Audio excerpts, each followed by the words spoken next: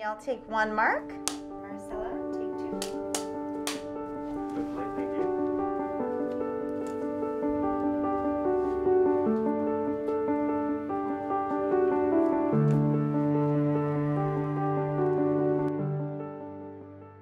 Meditation helped me acknowledge these negative and positive, but negative mostly. And I used to just not even acknowledge it. You know, I would just push it aside and just keep going. And because of the childhood trauma that I experienced, I was always defending myself. And any type of negative things would come up. I would just brush it aside and just keep going. And that's what I thought was the right way to go about it. But no, it's not. So it's really acknowledging it and then going from there. I mean, the next step is basically treatment. Acknowledging it is a huge step. And I think it takes a lot of courage to do that. My son, when he acknowledged and he embraces it, basically, that he made a huge step, and I respect him so much, you know, for doing that. And I appreciate, you know, I'm so grateful for him for doing that. That is where I think the road to recovery really starts. I mean, of course it follows with other things. Like I talk about mental health all the time now. And I talk about it with my husband now, you know, I didn't before. And so that has helped him, I think. And our relationship has really gotten so much better than before, because now we're able to talk and not just run away. You know how people, when they have certain stress, you know, you either fight or flight, right? Or you freeze. And I was more like a fighter, or I would flight, one or the other, but I would not acknowledge it.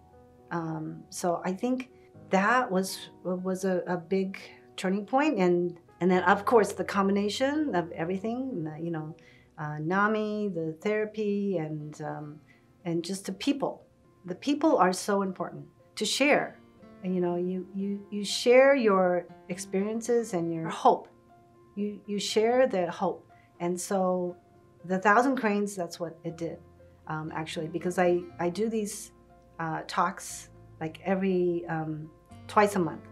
I do these talks and I did it in Japanese, and I have like special guest speakers who talk about their struggles and how do they overcome that. People with schizophrenia, bipolar, anxiety, you know, all these different community from Korean, Chinese, and, you know, different communities. So emphasizing on the Asian American. We share a lot of the common, like, cultural barriers to recovery, but we're very, very different.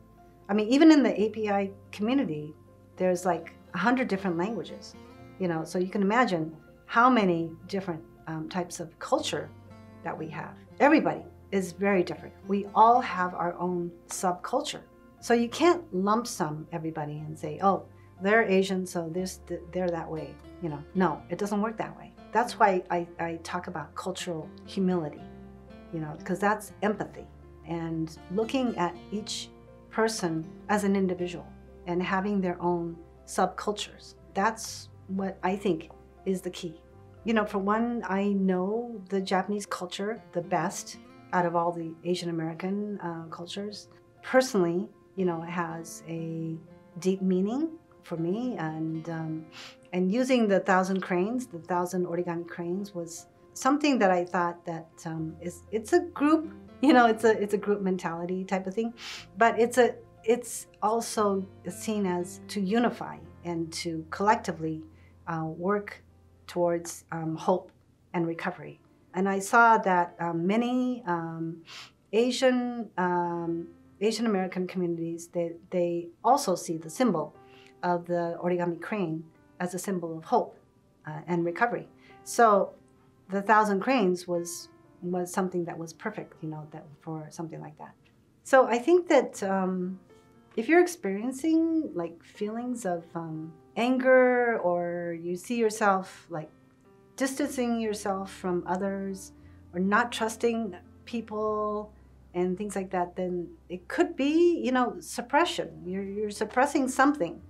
It could be trauma that I never really thought of, but if you're experiencing that and you're starting to see that it's affecting your relationships, you know, your family or your marriage or your kids' relationships, this is what I did.